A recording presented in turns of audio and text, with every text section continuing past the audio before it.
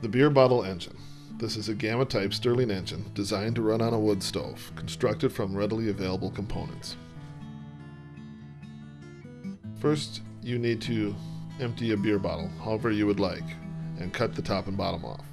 I used an emery disc in my drill press. It took a bit and 3 broken bottles, but it gave pretty good results. I created my plans around the resulting displacer chamber size and an old computer heatsink for the top. The bottom was cut from a piece of scrap aluminum. Unfortunately, it turned out to be slightly warped, so I ended up having to make a gasket for it. The fan blade was made from the body of a coffee can by first pounding it flat, then cutting it out with the scissors. Blades were shaped by bending them over a dowel. I took a simple approach to the displacer and made it out of yellow paper and white glue.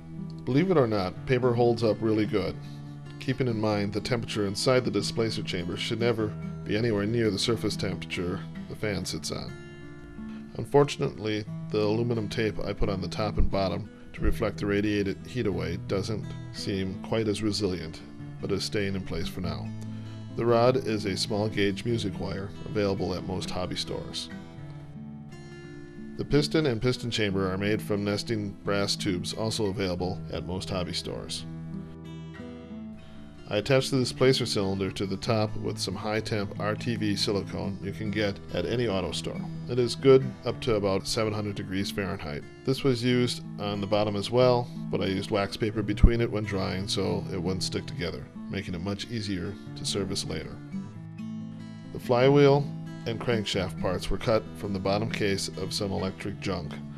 As long as it is softer metal than your blade, it will be fairly easy to cut. Also try to pick something easy to solder. This is the assembled crankshaft. Admittedly, I am not the best at soldering, and the metal ended up being a little difficult to solder as well. The rod used is an 1/8" music wire. Music wire is harder than almost any blade and needs to be cut with an emery disc. Although a bit hard to work with, it was a perfect fit for the bearings I had.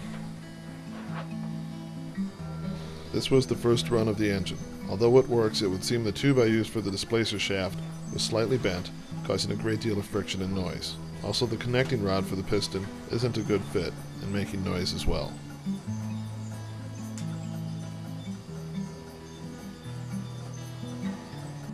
After replacing the tube for the displacer and remaking the piston connecting rod, it now runs quiet and smooth. Starting temp is around 200 degrees Fahrenheit.